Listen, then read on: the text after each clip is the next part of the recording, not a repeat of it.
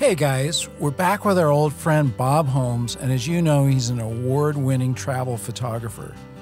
Well, during his time as a National Geographic photographer, Bob traveled for weeks at a time from one photo shoot to the next all over the world.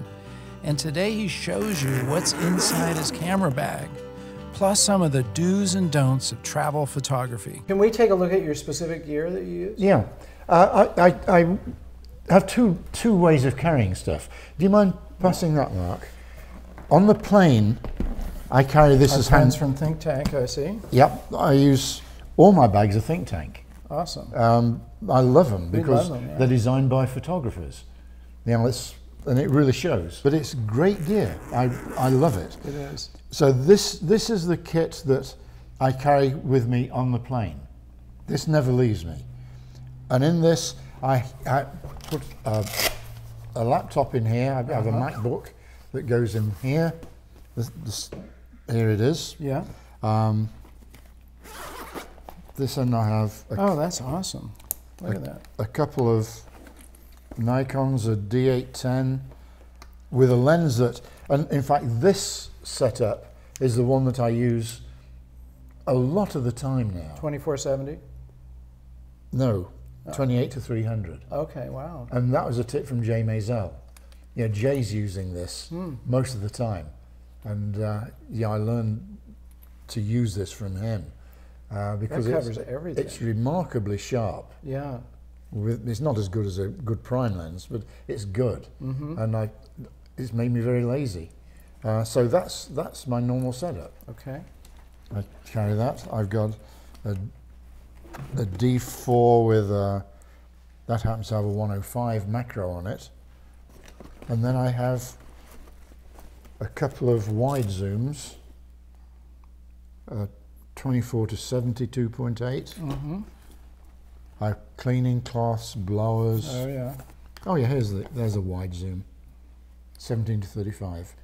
Flash gun tucked away under there. Oh yeah, there it is. That, as I say, I rarely use. And that's about it. But I also carry What's this? a little hard drive. Oh yeah. I carry two of these. And these, I was in Costco last week. And you can get them this size now to 4 terabytes. I know, it's amazing. For $125. 4 terabytes. Its memory is so cheap. Amazing. And this really is very, very important because if you lose your digital files, you've lost everything. You're screwed. Yeah, you're absolutely screwed. Yeah. Yeah. So back up everything at least twice. And that's about it. And this is what you carry. A little carry. ThinkTANK bag with got those. memory cards. Awesome. Notebooks. This is an amazingly compact kit. Yeah, this never leaves me. Yeah. Never check, never check your equipment. But this is what I use continually. And then the small in the retro. field, this bag I carry with me usually over my shoulder because it's pretty small.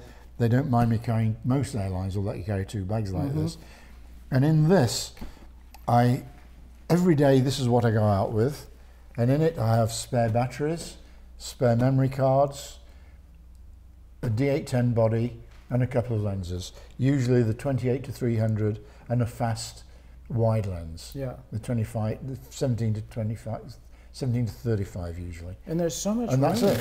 And you can put your snacks in here, as you were saying. And I also have the other thing that is really important about travel is wearing the right clothes. You know, I always wear Gucci personally. Of course. So this is all appropriate to getting in the zone, keeping it simple, right? So you're not encumbered by a lot of other stuff. You can go out and really put your attention on what you're there for, which is photographing. Yeah, that's the important thing. Awesome. One other thing, incidentally, in connection with baggage, is try and get flights that are direct.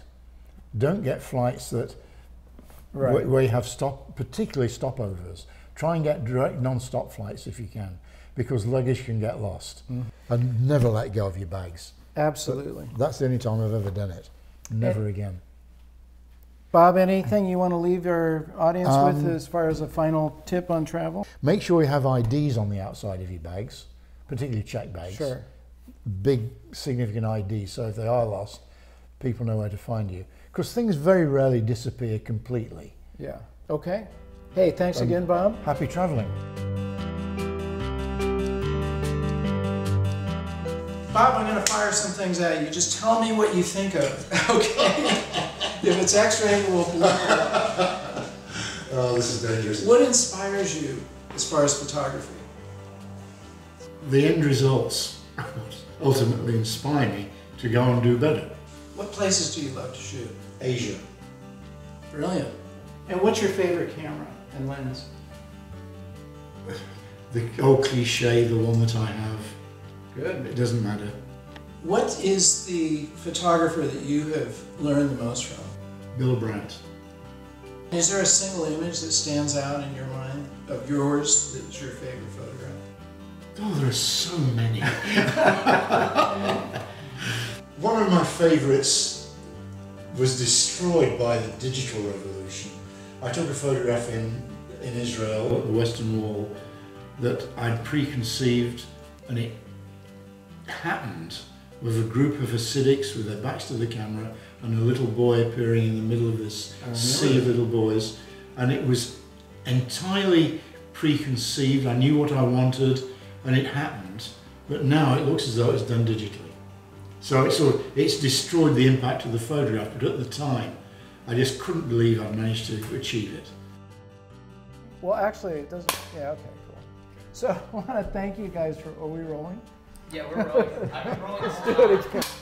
Does that mean we're rolling? Okay. I want to thank you guys for watching, and be sure to subscribe. We want you to like if you like our video, of course. You can comment down here, and also please share these with other people because we want to bring Bob Holmes to as many photographers as we can. And if you would, support us with Patreon. We're funding this whole series ourselves, so your contributions will really help us bring more great content to you guys. And Bob, you have a workshop that you'd like to mention. I've been running international workshops for several years, and you can find information at Lumaria, Lumaria workshops.com.